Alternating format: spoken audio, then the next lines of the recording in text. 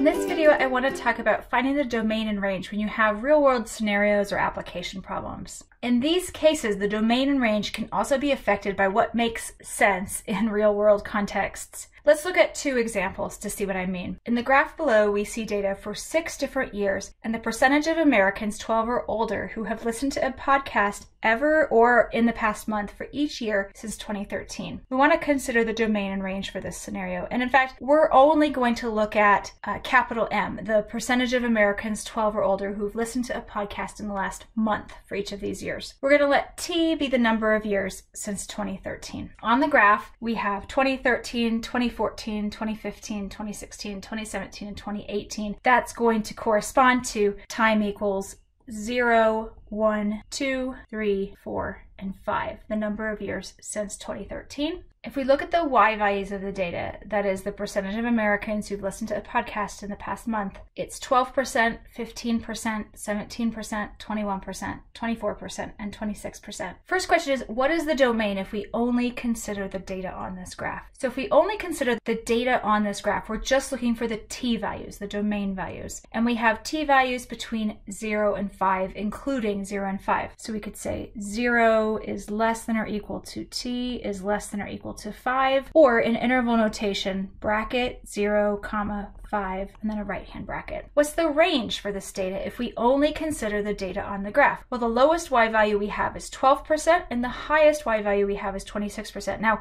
we're not really talking in Y values, we're talking in this M value, this capital M, the monthly listeners. And so we could say 12 is less than or equal to M of T is less than or equal to 26, or we could write that as an interval, left bracket 12, comma 26, right bracket. So for this first set of interval notation, 0 to 5 with brackets, we were looking at T. And for the second set of interval notation, 12 to 26 with brackets, we're looking at capital M. There we were looking at only the data we saw, but what if we were to consider that this experiment will move forward into the future? Then what would be our new domain and range? Well, our lowest time value is still time 0, 2013.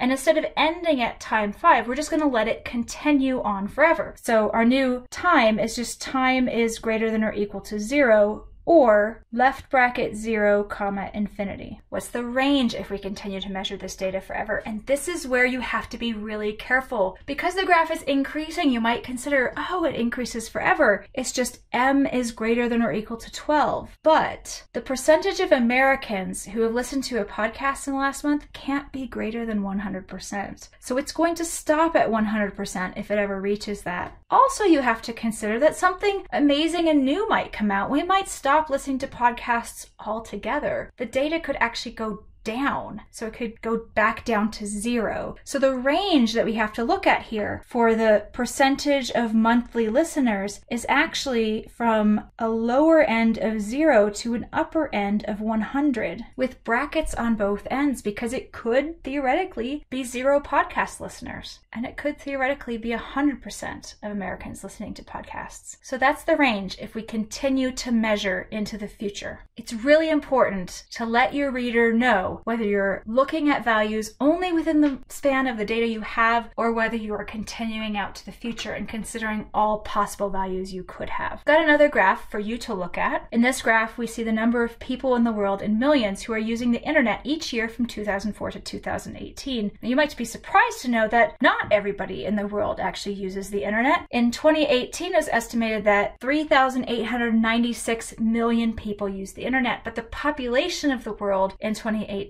was around 7 billion or 7,000 million. I want you to go ahead and do the same experiment with this graph. Now, I've defined a couple of variables for you for this graph. We're going to let T be the numbers of years since 2004. That's the first bar you see on the graph, so that's going to be time 0. And then we're going to move on time 1, 2, 3, 4, 5, etc. So the year 2018 corresponds to time 14. We're going to let capital U be the number of users of the internet in the world in millions. That that starts at 914 million users in 2004, and it ends at 3,896 million users in 2018. It is pretty steadily increasing between those two values. I want you to give this a try. State the domain and range using only the data shown on the graph, and then state the domain and range as if you were going to move forward and continue to measure this number. You may have to do a little research to decide what the range could actually be as you move forward until the year 2025. Pause this and give it a try.